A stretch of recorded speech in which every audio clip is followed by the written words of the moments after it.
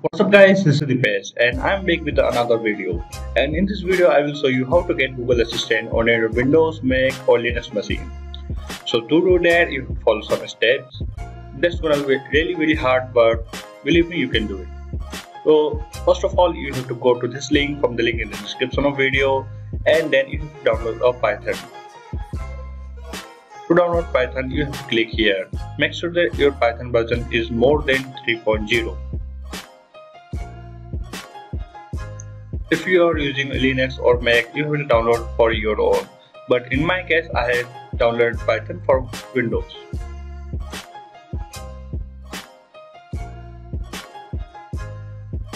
Once you download, you have to install it on your computer. I have already installed it on my computer, so I am not going to install it again. Now next step is you have to go to second link. Now in your case, it might be different.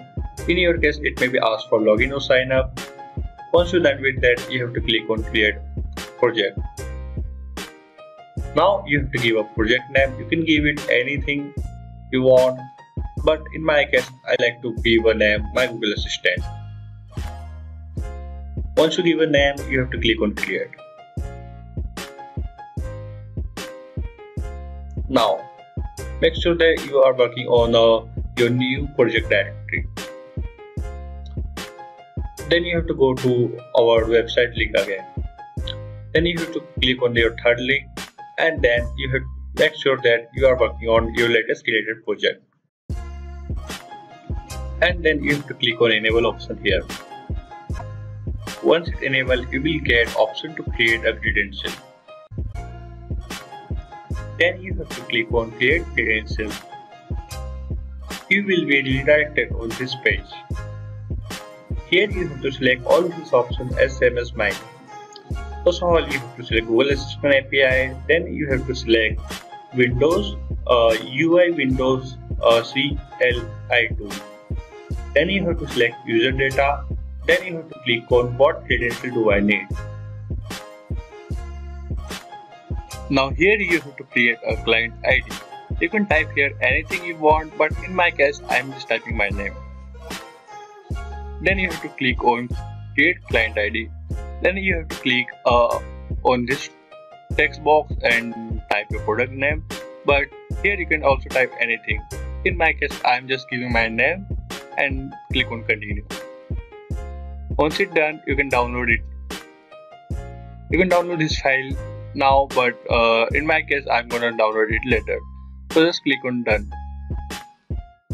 Then go back to our website, and then you have to click on this link. This is the activity control page of your Google account. Here you have to enable all this activity. Make sure that you have enabled web and activity, and you must have voice and audio activity. Once it's done, go to our website again and you have to copy this command.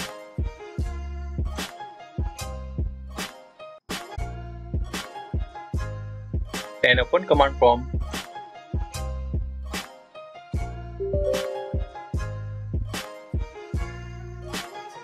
and paste it and hit enter button.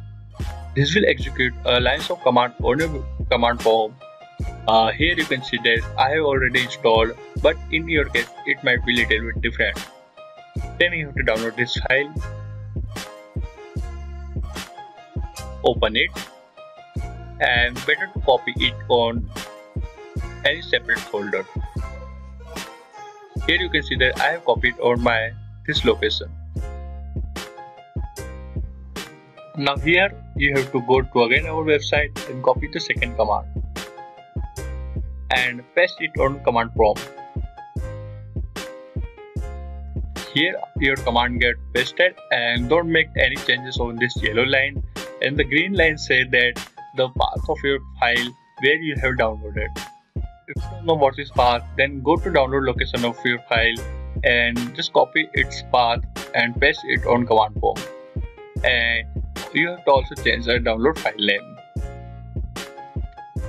You have to go to your file location again and just copy the file name and paste it on command prompt.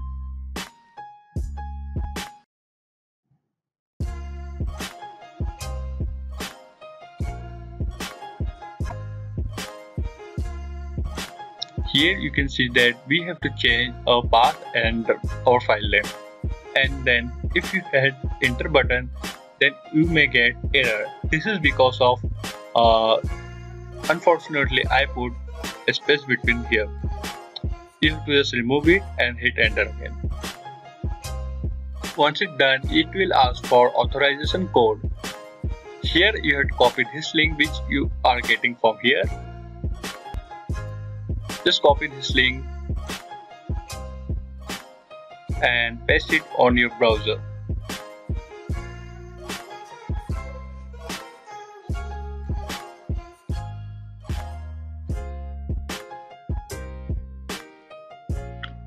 Now it will ask for choose account. Just sign up or choose your account, allow permission,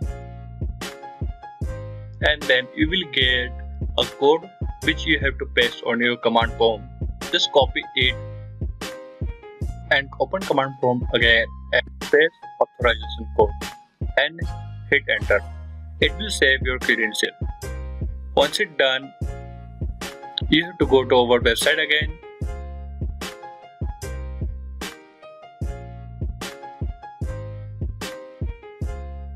And here you have to copy command number 3.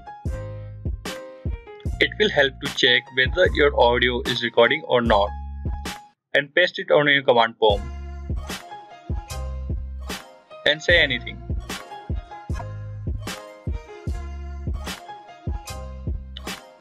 If it's successful, then you have to go to our website again. Now you have to copy this command number 4. This is a command which we are going to use whenever we want to run Google Assistant. Whenever you want to run Google Assistant, you have to paste this command on your command prompt. Just paste it and hit enter button. Once it runs, it will ask for enter your command. I mean to say enter your voice or anything. Just press enter button and say anything. There are lots of things I can help you with. For example, you can say, show my photos of bridges on my TV. Or, it will automatically reply to your voice whatever you ask to Google Assistant. You're welcome. It is not a GUI version, but it still works fine with command prompt. Hope in future we will get a Google Assistant GUI version for Windows or any computer. So till now we have to use Google Assistant on command prompt.